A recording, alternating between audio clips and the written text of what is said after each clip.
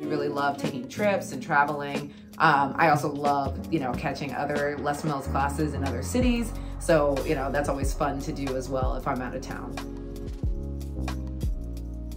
That ability to expand your knowledge and to expand your tool belt and your skill set is what I think is really cool about this career. Learn a different way of looking at the same thing so that you can connect to more people. Reflect on what's gotten me to where I am and what will hopefully keep me going for, another 15, 30, 45 years, whatever it might be.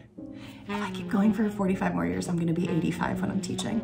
If I make a mistake, I make sure we get back on track, but sometimes, we can laugh about it and, really move on, and then I just make sure that I can fix it later.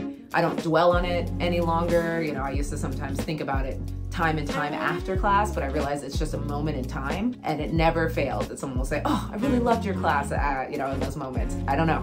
I hope to be teaching it for many, many years to come. It is an awesome thing and privilege to be able to do and continue to show up for people week after week, give them a break from whatever reality they're dealing with at home or at work or in their lives, and really give them an escape and create an environment where they feel free to try, free to push themselves, and also free to take the options and pull back as needed, and just really make that a safe space.